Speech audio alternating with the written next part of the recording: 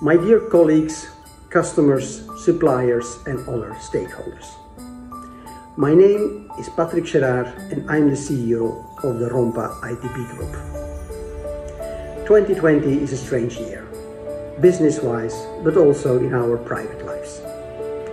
We went from lockdown 1 to lockdown 2. We went from minus 40% sales to plus 20%.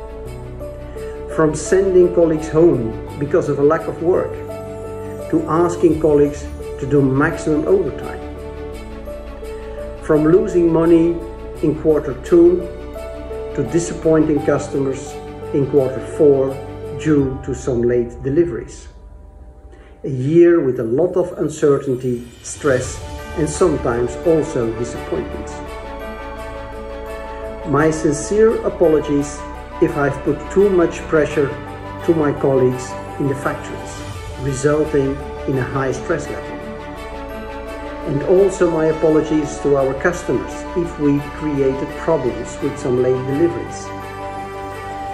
2020 is ending. Will 2021 be more stable and predictable? I'm convinced yes, but it will for sure not be a normal year. But before worrying too much about next year, let us all enjoy the Christmas period. Let's spend time with the most important people in our lives, and that's family.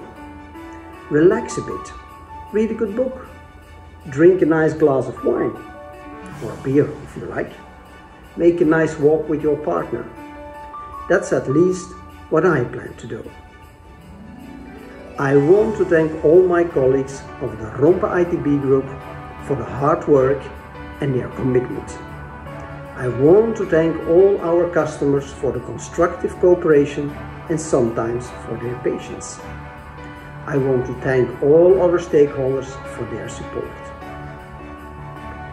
Giving gifts to our customers is not done anymore, but instead of buying gifts, we will donate 5,000 euros to a charity organization for lonely elderly. I wish you all a Merry Christmas and a Happy New Year.